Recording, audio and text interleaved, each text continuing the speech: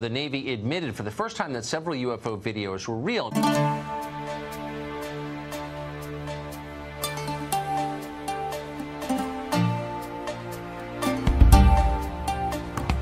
We are honored to have back Father Dr. Iannuzzi, who is an expert in demonology, eschatology, and mystical theology, and he has written many academic works on these topics.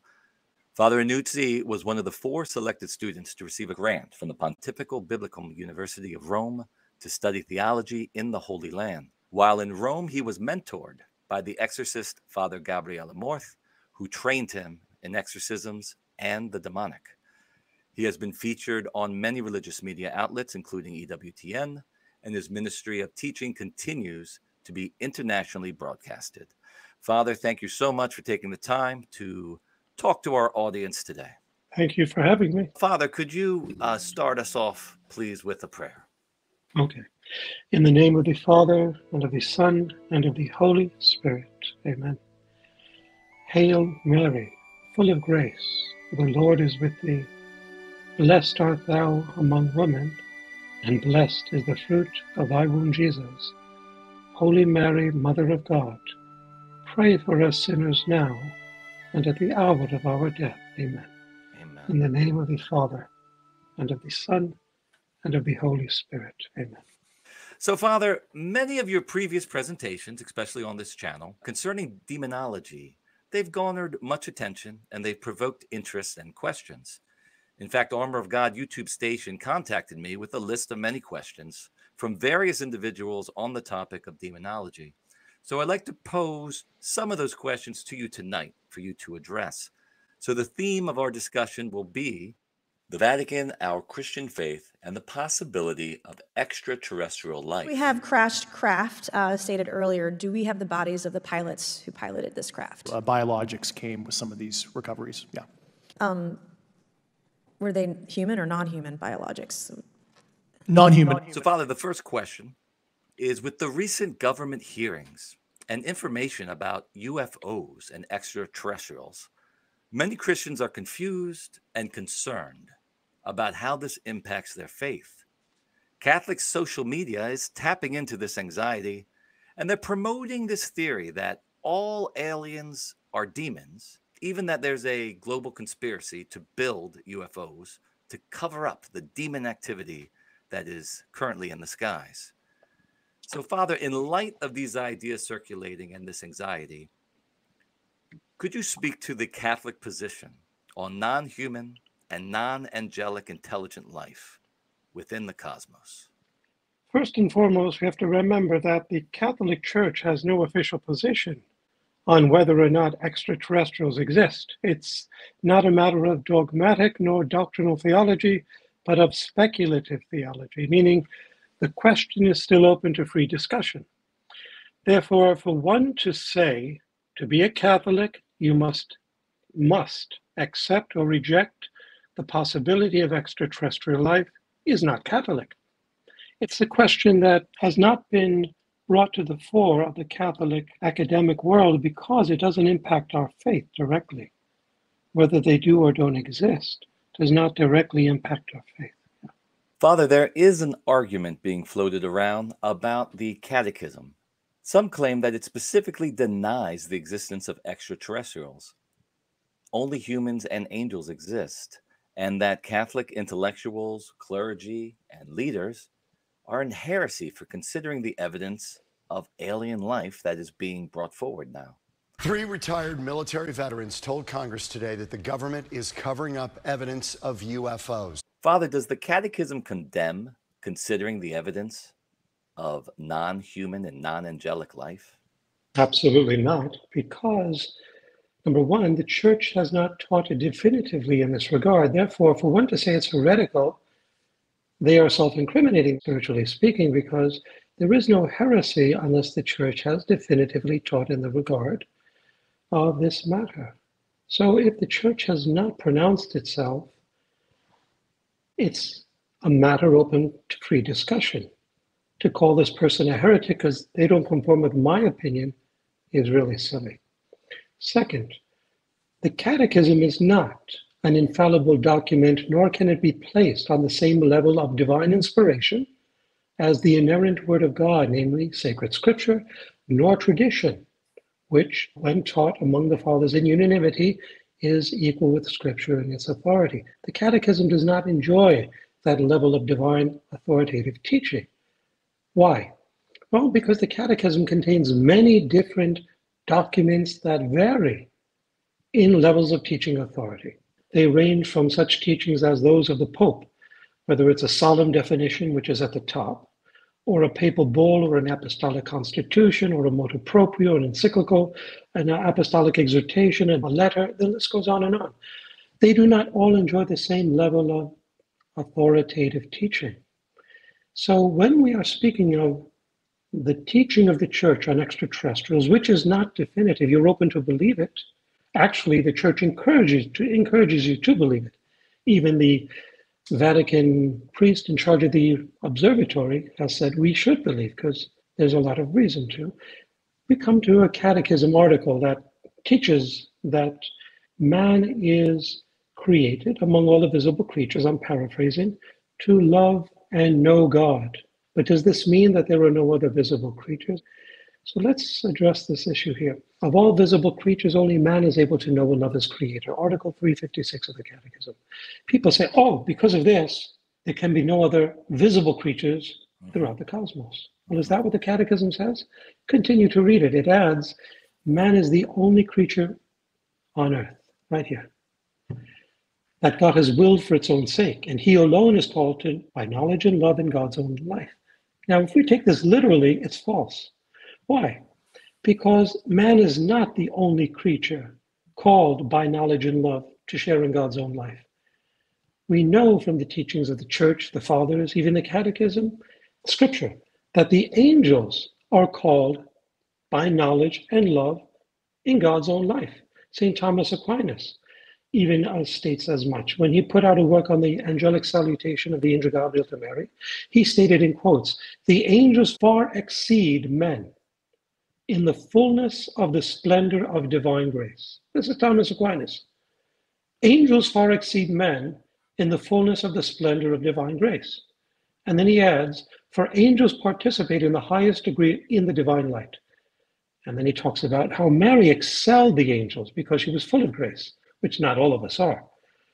So the point is that if we take this catechetical instruction literally, which is of the low authority of church teaching, this article 356, it's not, and by a long shot, at the top of the teachings of divine authority in the church.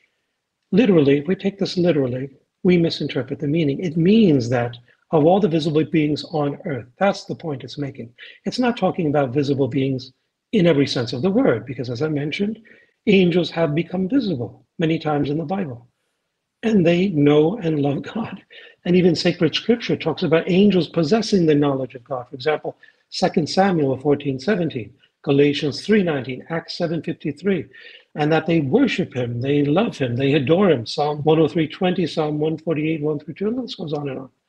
But God has raised us because of the incarnation of Christ in a human nature to a higher degree than that of the angels, not of intellectual prowess or knowledge, but of nobility and dignity. And therefore the letter to the Hebrews, chapter 1, speaks of how the angels minister to us. We don't minister to the angels. Even Paul in his first letter to the Corinthians article, chapter 6, verse 3 states, "Do you not know that we will judge angels because of our nobility? Christ's incarnation in a human, not an angelic nature, elevated our nature to a level that exceeds that of the angels in nobility and dignity, not in knowledge." And as I mentioned, the Vatican chief astronomer, Father Jose Funes, said that, and I'm going to quote to you from him, "In my opinion, the possibility of life on other planets exists. The possibility of life on other planets exists." This is a statement from the Vatican chief astronomer. And he says there's no conflict between believing in God and in the possibility of extraterrestrial brothers. He uses that word brothers. So they're not all evil as some of these cracker barrel theologians who have no degree in theology are claiming on the internet, saying, oh, they're all evil, they're fallen angels, they're possessing. No, They're not angels. They're not humans. They are entities, as St. Padre Pio stated, that are visible, that are physical, but that are not on earth. They may visit the earth, but they're not from here. We are created from the dust of the earth, and we shall return to it. This is the meaning of the Catechism. The Catechism, Article 356, states, man is the only creature on earth that God has willed for its own sake. And then it adds, he alone is called to share by knowledge and love in God's own life. And I mentioned the angels share in this as well. So this catechism needs to be better articulated. Why do I say that? Because there have been over 75 changes in the catechism in the history of the Catholic Church. This is a fact. Over 75 articles have changed in the Catholic Catechism because many low-level authority teachings in the Catechism are poorly articulated and need to be better articulated. Some can even literally change, like that which happened in our lifetime on the part of Pope Francis, when he said that by virtue of our knowledge and growth and the dignity of the human person, which we did not possess for a long time, and the dignity of the woman, etc., the death penalty is something that should be avoided and must be avoided. We're beyond that. We're not barbarians anymore. We're not living eye for an eye and a tooth for a tooth. And he changed that article in the Catechism. And you can do that. Again, the Church over the centuries has changed the Catechism over 75 times. Now, I want to share with you one passage of Louisa, because she's the subject of my doctoral dissertation. Jesus states this to Louisa in volume 17, October 30th, 1924. Do you know why there are different choirs of angels, one superior to the other? There are some which are closer to my throne, and do you know why? It is because my will revealed itself in one single operation, but to some with one single extension of knowledge and qualities to the angels, to others with 2 extensions, to some with 3, and others with 4, and so on, up to the 9 choirs. So here the Lord is telling us that the angels are given knowledge, not just man. And yet in this Catechism, Article 356, it states, he alone is called to share by knowledge and love in God's own life. Well, the angels do too. So you see, you can't take this literally. And this should be articulated better, 356. And I'm sure it will be in the future. As I quote John Paul II, the Holy Father, what about the aliens? He doesn't say, if they exist, then so-and-so. His simple answer is, they're God's children too. I want to share word in Scripture of universe that's used in Psalm 24 or 23, verse 1. Depending upon the Bible, it's 24, or the Bible is 23, but it's always verse 1. But it states that the earth is the Lord's and everything in it, and the universe and all of its inhabitants. The universe and all of its inhabitants, implying the universe is inhabited. Now, the word that's used in Hebrew here in the Psalm is tebal, and it's found in Isaiah 14:17, it's found in Job, it's found in 1 Chronicles. In these cases, it's used not as earth, which it can be in some cases, or world. In these cases, it's used as universe. So the Scripture says that the universe is inhabited. Monsignor Corrado Balducci, and he was an exorcist. He passed away recently, 2008.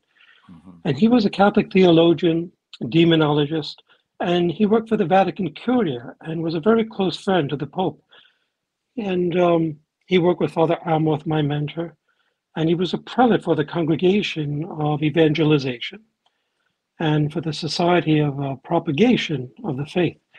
And he wrote several articles on exorcisms and extraterrestrials. He's given many interviews and has had translators with him in which he shows images in these interviews of extraterrestrial craft that's not of this world. For example, one I believe was taken in Florida, I think it was Pensacola, where these craft formed a cross in the sky, and they were traveling in sync. And he was saying when showing this to the audience that some of these ETs acknowledge Jesus Christ.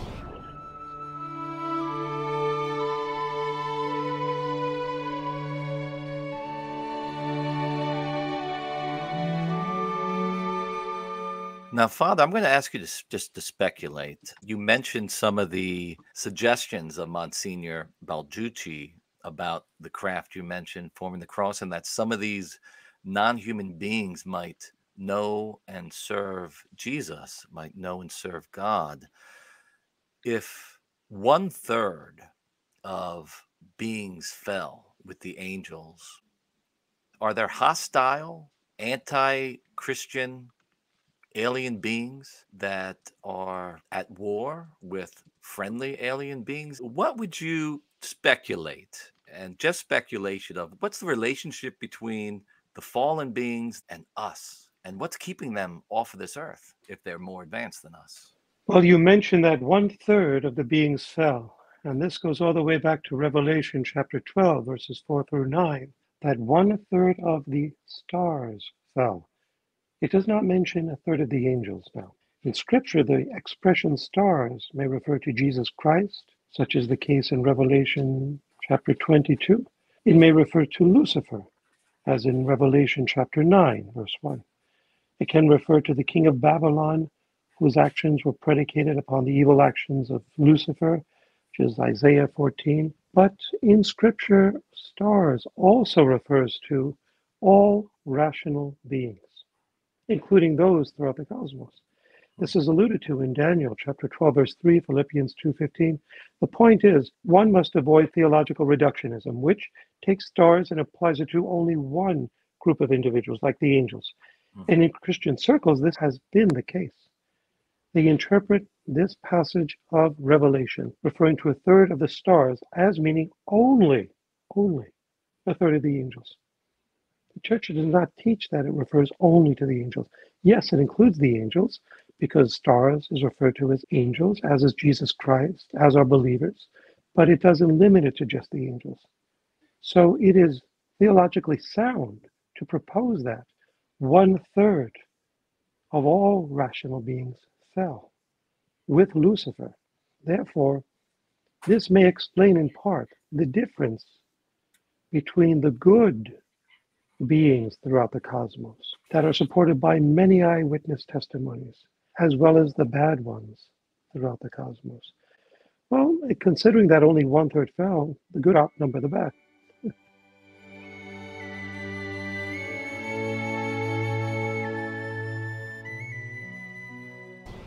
Again, it's speculative theology I'm talking about here, not dogmatic, not doctrinal, but it's a founded theological speculation grounded upon eyewitness reports, traditional teachings, apparition revelations proved by the church, and Scripture itself. Let's go to Scripture, the book of Genesis. When Adam and Eve were created, according to biblical genealogies, 4000 BC, 6,000 years ago.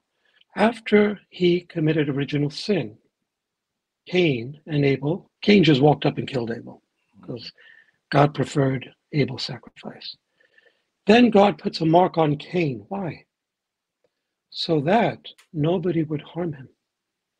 Well, if Adam and Eve were the only two people there, why would he have to put on a mark? Unless others were there that could harm him.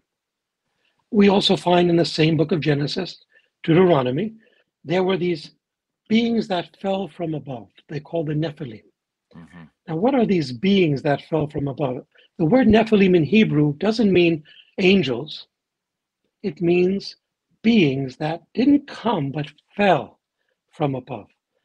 And this is found in Genesis 6:4. It's found in Numbers 13:31. But these Nephilim are just one of several unexplained beings in the Old Testament that were here.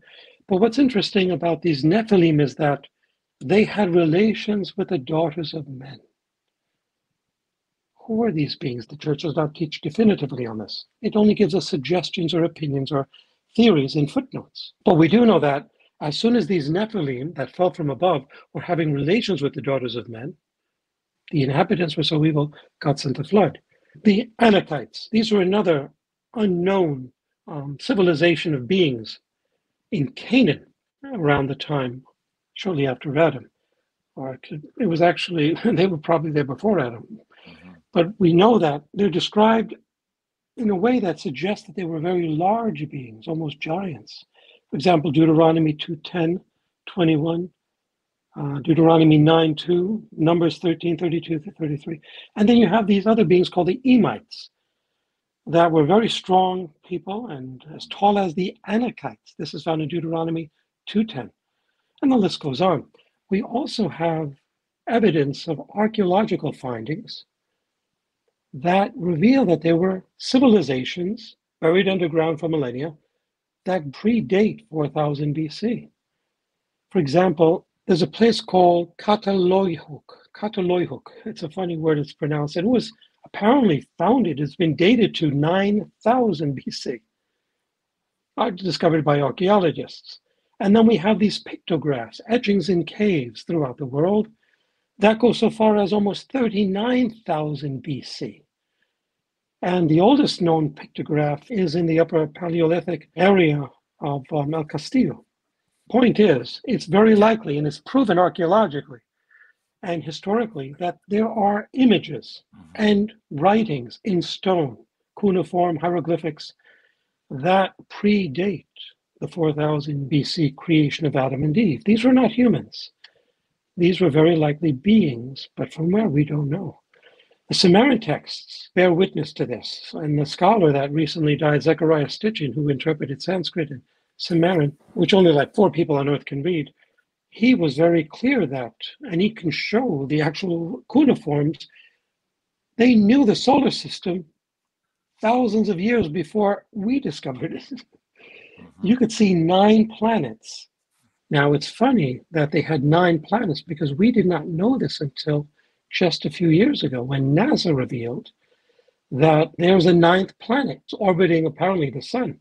In 2015, NASA researchers found mathematical evidence suggesting that there may be what's called a planet X, or they call it a 9th planet. And they say it has a mass about 10 times that of the Earth and orbits about 20 times farther from the sun on the average than Neptune. What they have confirmed through the scientists, the Caltech researchers, is that it certainly may exist. It may take between 10,000 to 20,000 Earth years to make one full orbit around the sun. But today, scientists from the California Institute of Technology have announced that they finally have solid evidence for a planet X, a true 9th planet on the edge of our solar system. So you say to yourself, how could these Sumerians know this, now have this knowledge? And how can Cain receive this mark if there was no one but Adam and Eve? Who are these Nephilim, these Emites, etc.? And the Egyptian hieroglyphics, you look at some of them, you find flying aircraft engraved in them, things that look like helicopters, discs. Now let's talk about some of these saints. Saint Padre Pio Pietrelcina. There's a book that is in Italian, published in 1978, entitled Così parla Padre Pio, Thus Speaks Padre Pio, that bears the imprimatur and the nihil obstat. Now, the Catholic Code of Canon Law states that when it gives a magisterial seal, when any bishop gives a magisterial seal of approval, namely the imprimatur or the nihil obstat, that it may be displayed and even sold in churches throughout the world in all dioceses. And Cardinal Raymond Burke, as well as the translator of the Second Vatican Council documents, Father Jordan Alman, both uphold the teaching that it is reprehensible for anyone to publicly oppose a work that bears this magisterial seal of approval that's backed by canon law. Padre Pio's work bears the seal, and in it he states, when asked by a friar, that if aliens or Martians, as they call them, exist on other planets, he says, "Ebbe, voi che non esistono, certamente che esistono," which is, why, do you not want them to exist? Of course they exist. And then he goes so far as to say that some of them are without sin. They were not affected by original sin like we were, because the angels don't have original sin from parent to offspring like we do. Some of these ETs don't have that cause-effect relationship like we do as well. But I'm not saying they're all good, they're all bad. Again, you started this question with a third of the beings fell. When a third of the stars fall, that includes in its sweep all that which is under that star system, including those entities that Monsignor Corrado Balducci called sentient beings. He said that they're neither angels nor humans. They have physical bodies like we do. They die like we do. but they're neither human nor angels. And again, this is not me speaking. I'm quoting to you from reliable sources. I spoke of the archaeological, the geographical, hagiographical, and then lastly, the testimonial evidence. I personally witnessed exorcisms with people who had been physically abducted.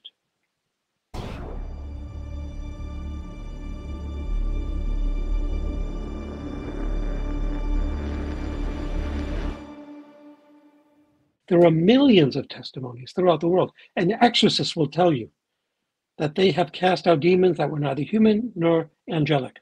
They were other entities. And I'm not saying this on my own behalf. Other exorcists have told me this as well. These craft are real physical objects. There were, in some cases, non-human pilots.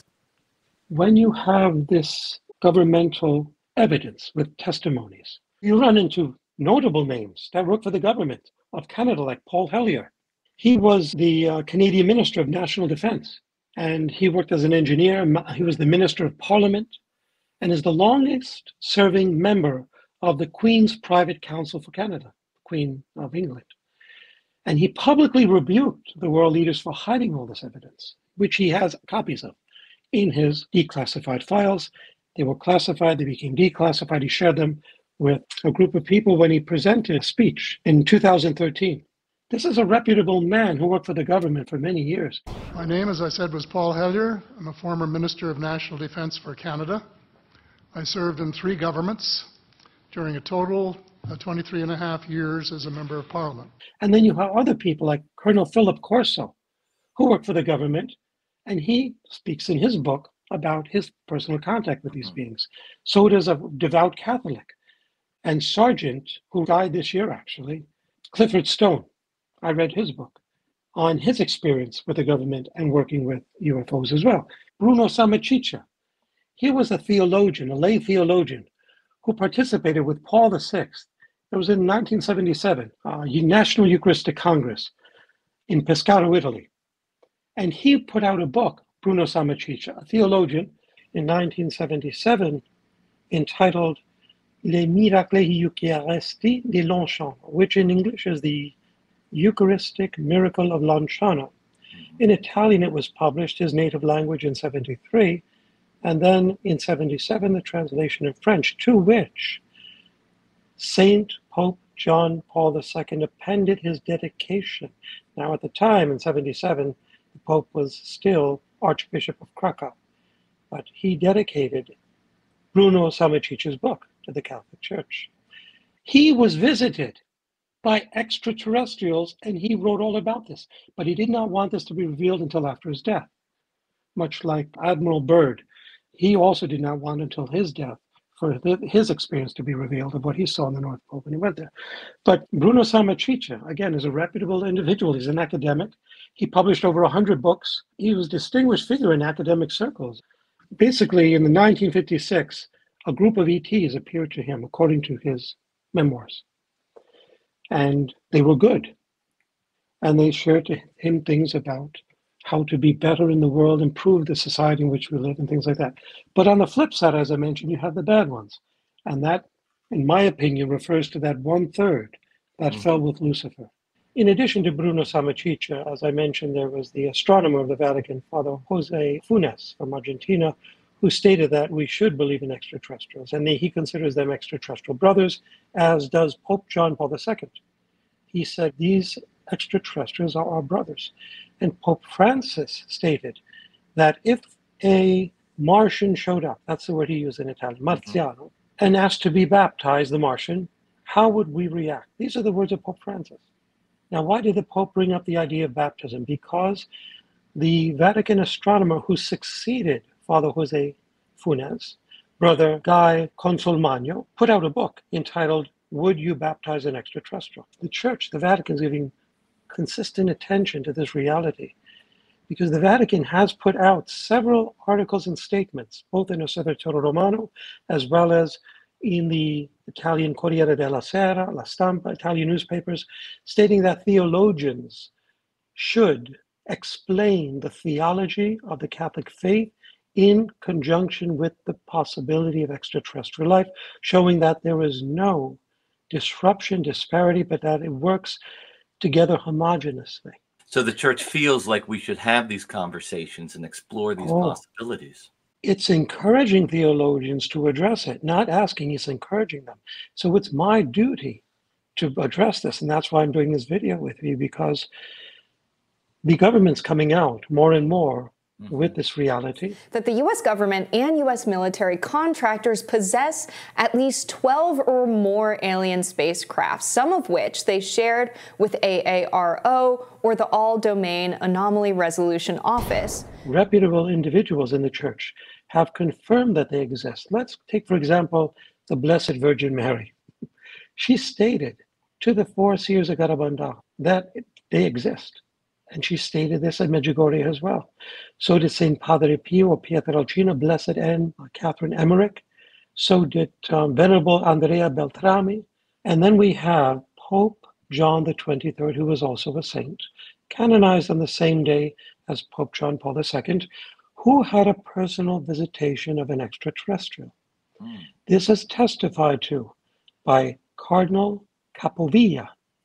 This happened in 1961 in July at Castel Gandolfo. So there is ample evidence, and I'm not even going into other reputable exemplars of the church that have testified to this reality, that these extraterrestrials are neither angels nor they're humans, but they are sentient beings, rational beings with an intellect, with a volition, that are like we do. So it's my job as a theologian to qualify and explain within the context of the Christian Catholic faith how this possibility fits within the paradigm of doctrine. So, Father, you talked about reputable, reliable sources and testimony. So I would like to underscore this Monsignor Balducci that you mentioned a few times, because his credibility has been questioned recently. Balducci is known for testifying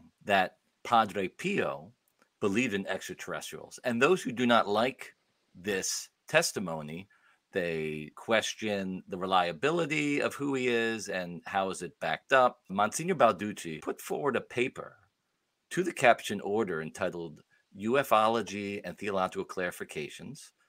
He was a member of the Vatican Curia. He was an exorcist of the Archdiocese of Rome. He was a colleague of Father Amorth.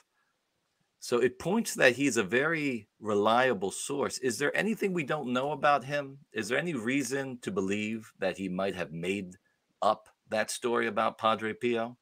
No, not a shred of evidence to go there. Just the opposite. Everything documented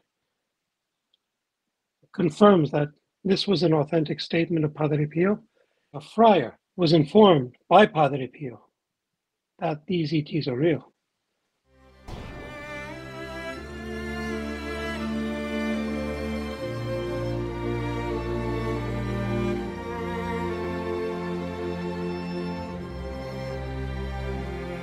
Let me put it this way. People that are unable to, in the present, compartmentalize this new knowledge within the schematic of the Catholic faith that they were brought up with, have as a defense mechanism, almost as a flight or fight mechanism, resistance, just to preserve their faith. And I get that. That caution is good. But don't be so quick to condemn something that the church has not yet condemned. And it won't condemn this, in my opinion. There's archaeological evidence, testimonial evidence, governmental evidence of people that work for the government that come out with this. I mean, the evidence is overwhelming. No, I think there's of course, there's a negative stigma about the possibility of alien life. But I think the more people become aware of the evidence and the reliable sources that point to this possibility, and also the threat, the perceived threat that because of the association that aliens might have had with atheism or anti-Christian thinkers, I think that threat begins to wear down the more we discover these reliable sources and understand more about it. Yeah, there is a threat, because what you're having on primetime television are programs that are availing themselves of this possibility to lead you away from Christianity. These programs try to instill within you a false doctrine that we came from aliens. God did not create us. And this is a threat because, on the one hand, you're not able to compartmentalize this new knowledge. And on the other hand, you're looking to do so while being fed disinformation by other sources. So it's not easy to focus on what the church teaches here. And therefore, I understand why they reject it. But it requires a lot of experience in the fields of these disciplines I shared with you of anthropology, geology, theology, science, etc. Connecting all this information and data, you see that there's a big mosaic, a big picture that is connected. And one cannot just simply dismiss that to preserve what they consider to be their interpretation of the catechism or the faith. May the blessing of Almighty God through the intercession of the new Adam and the new Eve, Jesus and Mary, descend upon you and remain with you always, in the name of the Father, and of the Son, and of the Holy Spirit. Amen.